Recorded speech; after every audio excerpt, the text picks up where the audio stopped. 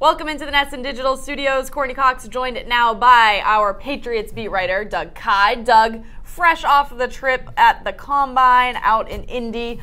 For you were very active on the Twitter machine. Yes. So for Patriots fans, we all want to thank you for giving us everything we need to know. But as a Pats beat reporter, who really stood out to you for this Pats roster? Yeah, I'll throw out three names, first of which is Kyle Lauletta, the quarterback from Richmond. He's the guy who's kind of been described as Bill Belichick's perfect quarterback. I did a long feature on him. He met with some scouts out there, so go to NESN.com to read that feature. But he's certainly a guy that could be that next Jimmy Garoppolo, I think. Real quickly, running back / tight end / slot receiver out of NC State, Jalen Samuels. He ran that all-important three-cone in a good time, which Patriots fan or the Patriots like. And he was a slot receiver / short yardage back at NC State.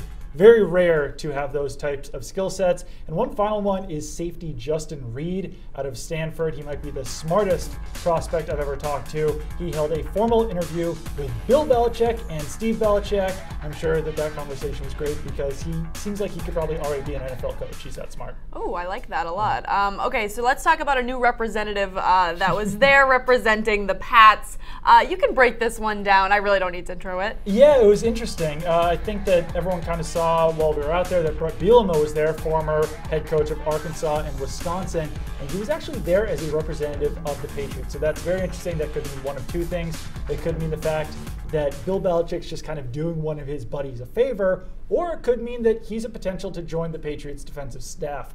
I would lean towards the former, that he's just there as a keen scouting eye, that getting his name out there by bringing him to the Combine. But Patriots do have some things up in the air at defense. Matt Patricia did leave to be the head coach of the Lions. They're probably going to promote Brian Flores. That would be a deserved hire, but maybe he could use some help from a guy like Brett Bielema, who has a lot of experience on defense. All right, well, you've been around all the coaching staff. You've been around all the other reporters.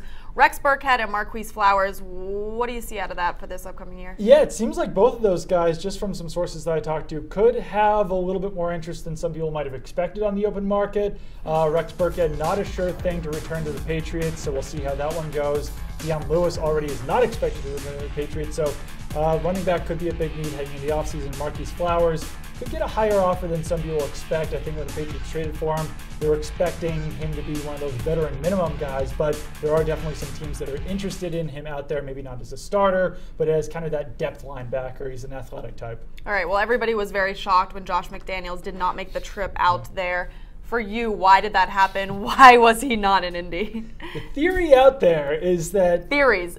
Pats fans love theories. They do love theories. Maybe Josh McDaniels didn't want to be in Indianapolis after he, for lack of a better term, kind of screwed over the Colts.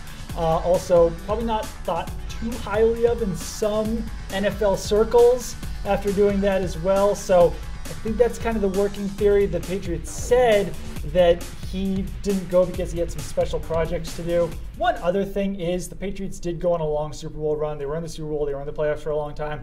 Josh McDaniels hasn't had time to watch any of these quarterbacks, so maybe he's just waiting to meet with those guys until he has had a chance to watch their film a little bit more. Going into it, I'm sure you thought maybe the quarterback interest would be really high for the Pats. Coming out of it, did you feel like that was true? No, I don't know if they held a single formal interview with a quarterback. Kyle Lauletta, like I said, met with some scouts, but a lot of the quarterbacks were like, oh yeah, I've met with all the teams. And you'd say, how about the Patriots? They're like, you know what? They're the one team I didn't meet with. Interesting. And I think it is because McDaniels wasn't out there. I don't think Jerry Shaplinski, who's the assistant quarterbacks coach, was out there. I didn't see Chad O'Shea out there, didn't see Dante Scarnecchia, so I think the Patriots really are waiting to meet with those guys until the pro days, until the private visits, until the workouts, because there's really not that many quarterbacks they'll be interested in, so you can dedicate a little bit more time than at the Combine when you're really only meeting these guys for 15 minutes at a time. Well, great stuff from Doug, as always. You and Zach Cox just did a podcast, so you can check that out on NESN.com. And on iTunes. And on iTunes. The NESN Patriots podcast. There you go. Good plug there.